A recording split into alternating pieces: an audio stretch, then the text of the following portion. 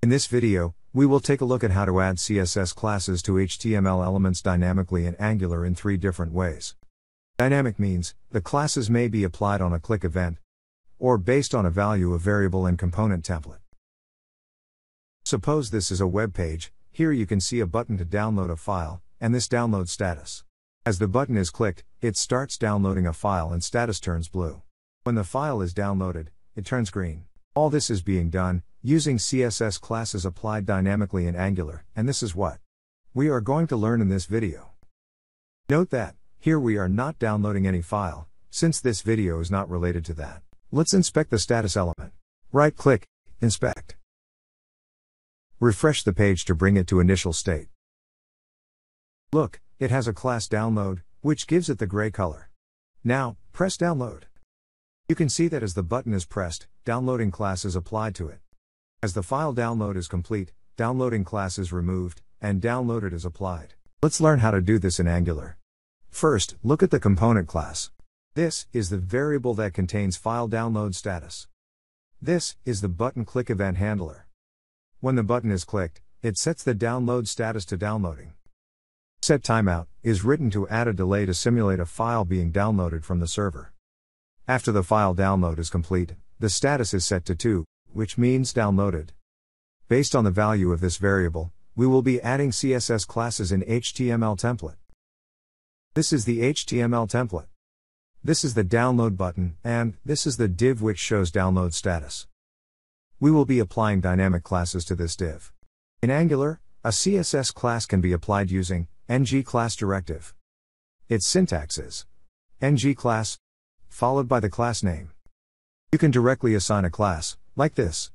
But this is not dynamic. To make it dynamic, we can place a condition with ngClass, and there are different ways to do that. Let's look at these in action. Back to the template. Write the ngClass directive, ngClass, equal to, double quotes, curly braces.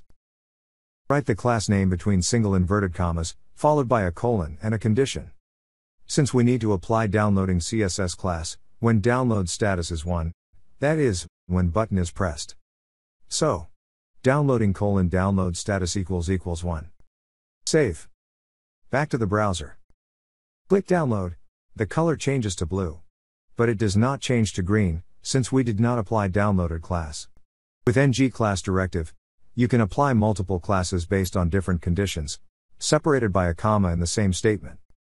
So, comma, followed by class name between single inverted commas, followed by colon and condition.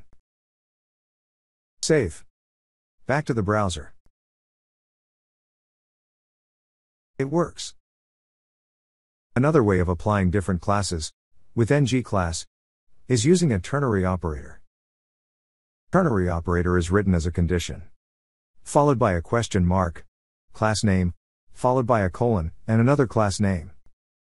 If the condition evaluates to true, class 1 is applied.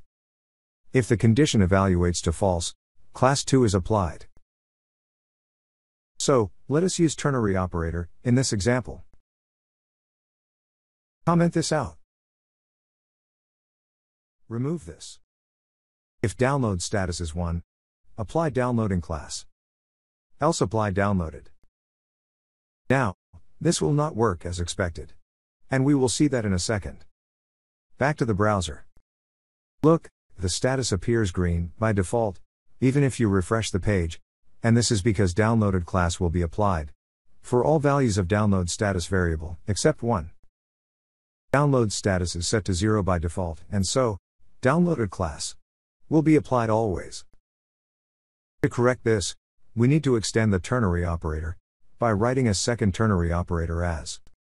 If the first condition evaluates to false, second condition will be evaluated. This is called nested ternary operator. So, let us change the condition now. After the colon, write another condition, where we will compare download status with 2. If it is true, downloaded class will be applied. Since we do not want to add any other class, leave this blank. Back to the browser. It works. Finally, third method to apply dynamic classes using class directive. Its syntax is square brackets, class keyword, dot class name followed by a condition.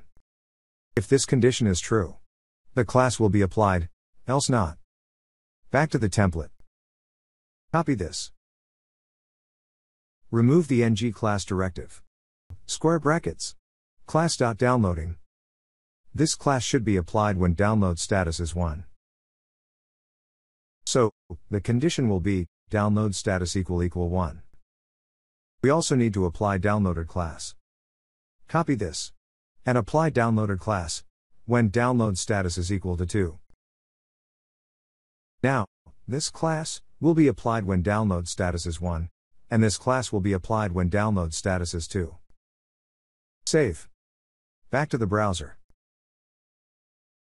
It works.